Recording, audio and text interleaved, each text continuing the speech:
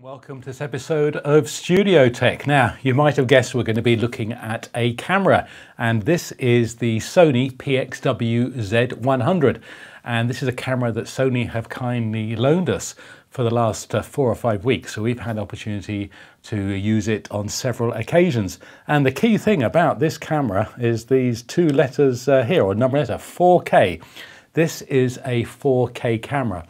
Back in 2013, Sony announced, to quite a lot of surprise, two 4K cameras, the PXWZ100 and its sort of little baby brother, the FDR-AX1E.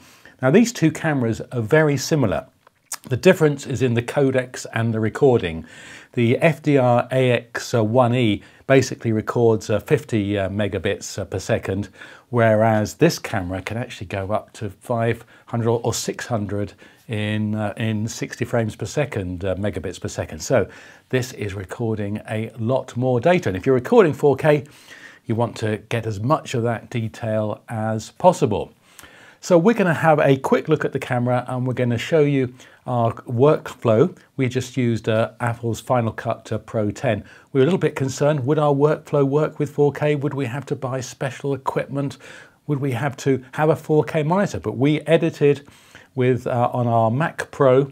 It's a 2011 Mac Pro, high-end 2.9, 12-core machine.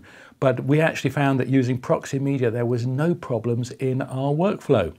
We then transcoded it using Sorensen Squeeze. We normally use Telestream's Episode, but they don't seem to have the 4K support in place yet. So our workflow actually was pretty good, and we didn't need to buy a 4K monitor. And we uploaded to YouTube, which has 4K support. Anyway, we'll touch on that a little bit later. But let's talk about this camera. First of all, something that we often forget to talk about is the price. Now, this is not a cheap camera. It's around £4,400 in the UK plus taxes and about $5,500 in the US. But you're getting quite a lot for that. Now, you could maybe compare it to cameras like the Sony NX5. And if you have used an NX5, you'll pick this up and you'll think it's almost the same camera. And that is about 2/3 of the price. So you are paying a premium for 4K, as you would expect with this new format. So it shoots 4K, it shoots what's sort of becoming known as cinema 4K, or 4096 by 2160. That's a 17:9 format, and also shoots UHD 3840 by 2160. And that's the format that most 4K monitors and TVs will accept. Sony also calls, and other people also call that QFHD. The industry is tending to use the term UHD now for that. Doesn't just shoot in 4K, of course, though. It does shoot in 1080p up to 60 frames per second. So that is available as well. And interestingly, some of the stuff we've shot at 4K and then has been sort of transcoded to 1080 almost looks better than the original 1080, and there are some technical reasons for that we're not going to go into, but do a search out there on that if you're interested. So the recording format is XAVC. This was first brought to the market by Sony with their PMW-F55. And that, as I mentioned earlier, records at 500 megabits per second if you're shooting at 50 frames per second, or 600 megabits per second if you're shooting at 60, or I guess I should say 59.94 for those living in NTSC land. It records onto XQD cards, and when we have a quick tour of the camera, we'll look at those slots. Now, talking about those XQD cards, before we give it a tour, this camera has got a 32 gigabyte card in it. Now, when you're shooting HD, you think you've got 32 gig. Well, that is pretty good. But on this, shooting in 4K, that only lasts about 12 minutes. So one of the things you do have to think about is how many XQD memory cards that you need. You need very fast memory for this. In a future upgrade, they are going to support an AVC HD with an SDHC card. The slot is there, but I haven't been able to find out when that upgrade is going to be available. I don't think it's available at the moment. So let's have a closer look at the camera. So a quick tour around the camera. One of our favourite features on any camera these days is the lens cover. This is a switch and not the old cap. A G series lens. This is the same lens as used on other cameras. Great lens, and we very much like this. This is a fixed lens. You can't change it. Obviously, 3-ring operation. You've then got some assignable buttons at the top. 3 of them are pre-assigned for zebra, peaking and thumbnails, but you can reassign them. Three different neutral density filters. We were shooting outside this morning, so we've been using the neutral density filter. Auto, manual focus, and push for auto when you're in manual mode. Audio controls, and down the side here there are buttons for operating the menus if you're using the viewfinder, and there's a sort of select and set rotary button there, and you can press it to select something. Underneath you've got gain, white balance, and a shutter speed control. So that is the side of the camera. On the top you have the fold out LED screen, and there are some buttons on the top for adjusting that. So you can either use the screen with these buttons, or you can use the eyepiece with these buttons for going through the menus. There is a rocker zoom here, as well as on the handle grip. So going around to the back then, and we'll open up this cover here, and you can see that there are 2 XQD card slots. We just have a XQD 32GB card in. This is the S series. This is 180 megabytes per second. This will capture it, and that is why that you need. You obviously need that, and they are reasonably expensive, and we'll touch on that a little bit later. There's the SD card slot, currently not in use. 2 USB connectors, and you can actually use this.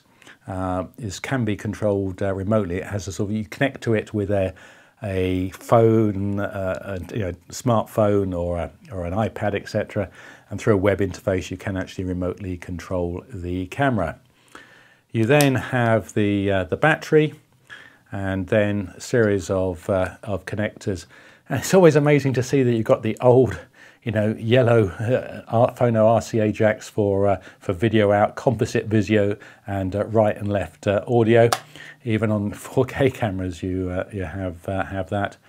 You have an HDMI port, and you have another SDHC card slot. This is for recording the settings of the camera, so you can back up the settings and transfer those to another camera. Now the HDMI port does support up to 60 frames per second, and Sony have said that a firmware upgrade will give it the full HDMI 2.0 capability, so which is good. So it's not a 1.3 or 1.4 camera, so 1.4 is limited to 25 or 30 frames per second. This will actually give you 60 frames up to 60 frames per second plugged into an appropriate TV such as Sony Bravia 4K. Then we have you have time code, and then of course you have you have SDI on the left, and then we have time code on the right. Now the SDI does give you full 10-bit 422 output, but it's only HD. It's not 4K. But if you're recording in 4K, you can get an HD output, so you can record an HD feed onto something like Atomos Samurai, etc., field recorder, or you can take that into a studio link. And then swinging obviously the eyepiece at the top. So the viewfinder is 0.45 inch, 852 by 480, 16:9 viewfinder. And turning the camera around, you've got the grip, the power on/off buttons, and you have remote connector here for Land-C, focus magnifier, zoom. You've got an iris push button, two XLR connectors for audio, and just under here there's a flap for selecting the various audio options. And we've got a microphone mounted, and that's it. Except at the front, of course, you have got a microphone there as well, so you can use this omnidirectional stereo electret condenser microphone if you want to, if you haven't got another microphone connected. So that's a quick look around the camera. Now, if you're used to Sony cameras and you looked at that, you'll probably think, well, I understand that camera. We just picked this up and used it without any problem at all. Very similar to the NX5 and the 155, 200, etc. Really nice camera, and the nice G lens on it. So let's now look at the workflow. We went out and shot some video outside, just of some plants to give you an idea. And we're not going to include that video here in this video. We're going to publish those separately, because one of them is going to be in 4K and one of them is going to be in HD. And you can look at those, because this is being shot just in HD, so it wouldn't have been fair to include them in it. So do look for those two clips. But let's just have a quick look at how the workflow was and the operation in Final Cut Pro 10. We shot test clips on the PXWZ100 in both 4K and in HD.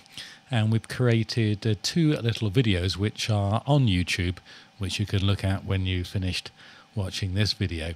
Here's the first one. This is the HD clip, and if I move, I'm in Final Cut Pro 10 here, and you can see there's no problem at all with moving along the timeline. We were expecting some potential slowdown with the 4K version, but if I switch to 4K, we actually found that it was just as responsive. Now, we did create, proxy media when we were importing, which of course helps a lot with this.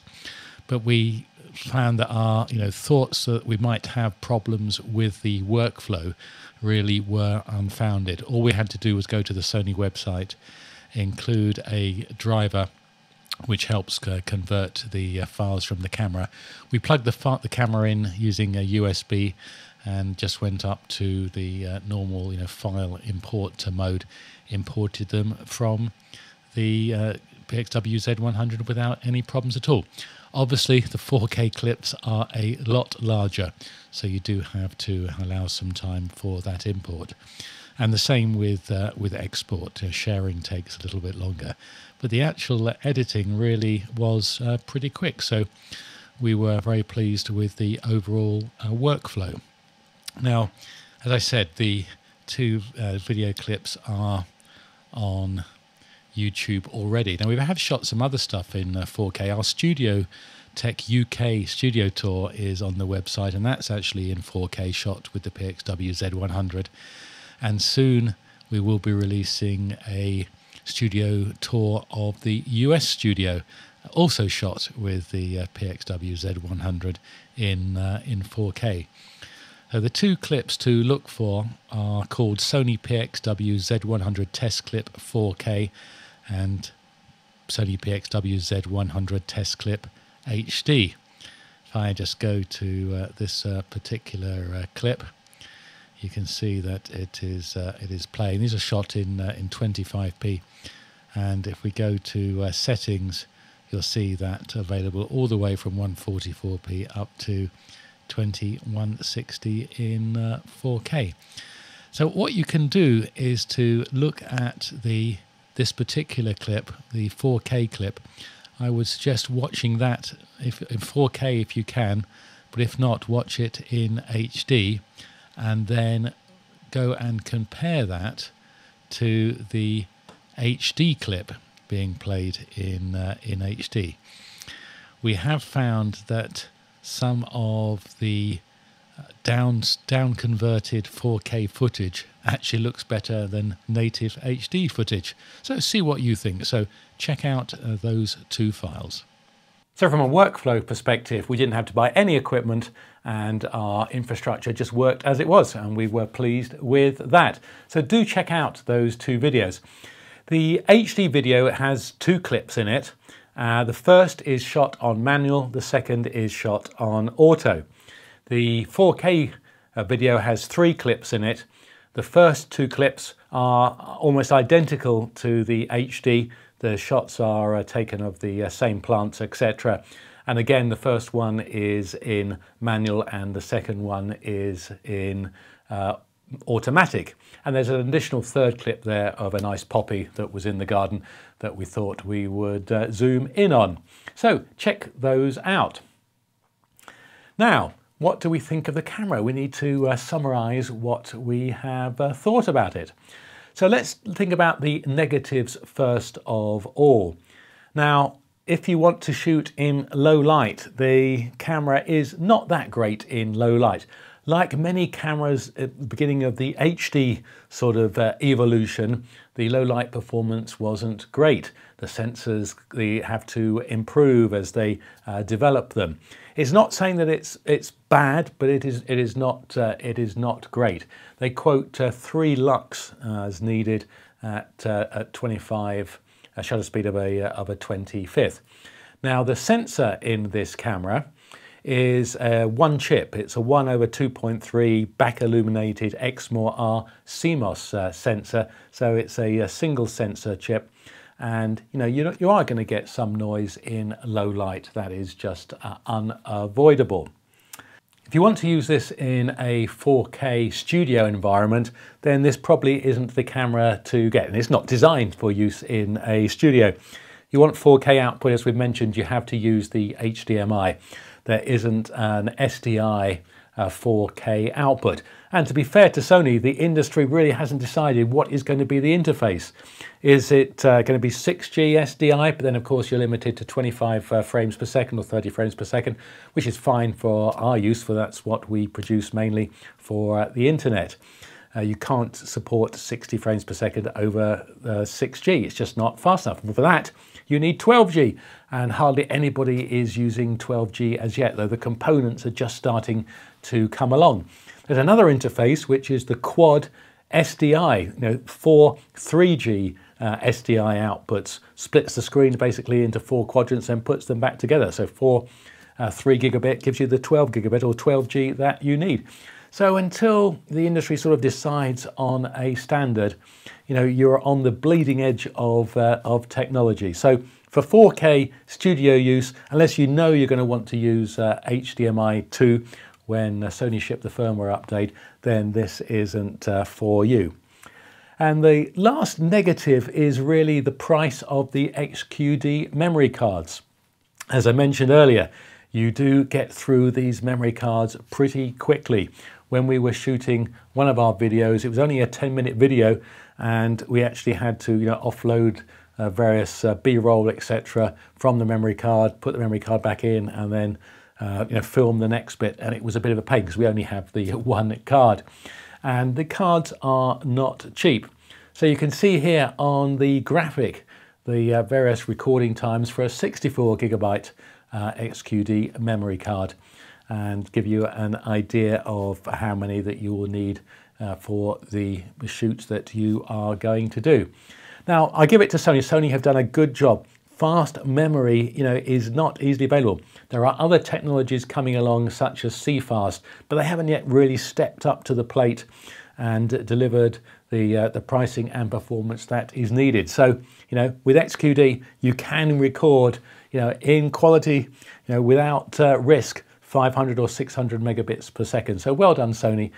But obviously, with the low production runs that they do, then the pricing is that bit higher. So do bear that in mind when you're pricing up your camera, the number of cards that you will need. So really, that's it for the negatives. How about for the positives? Well, 4K. It's got 4K. That's great. I mean, it's a real positive. And we have been really impressed with the 4K, and not just us. The videos that we have posted and video that we have shown people have really been impressed. So it's great. And I am now from, being a little bit of a, oh, well, who wants 4K? I'm now becoming a bit of a 4K proponent, and I think it is going to be great. So it's got 4K. That's obviously a big positive. The down-converted 4K to HD seems to look better than the native HD. There are various technical papers out there on the internet that I've been reading to try and understand it. And if you want more information on that, do a search. But it is, a benefit that I hadn't expected at all. I guess the third positive is that we get the normal Sony quality of camera, the great G series lens. If you're used to Sony cameras, this will be, a joy for you to use.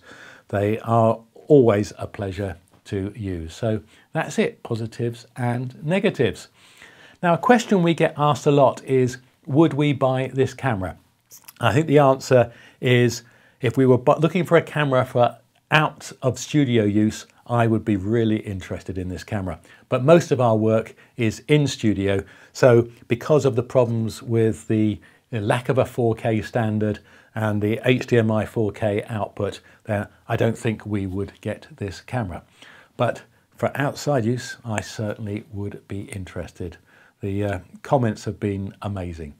So that's it. That's our look at the PXWZ100. I hope you've enjoyed that. Do check out all our other videos. If you're watching this on YouTube, please subscribe to our YouTube channel, which is Studio Tech TV. We also do a weekly live stream. That's every Tuesday at 2 p.m. Eastern, 7 p.m. UK, 2000 CET.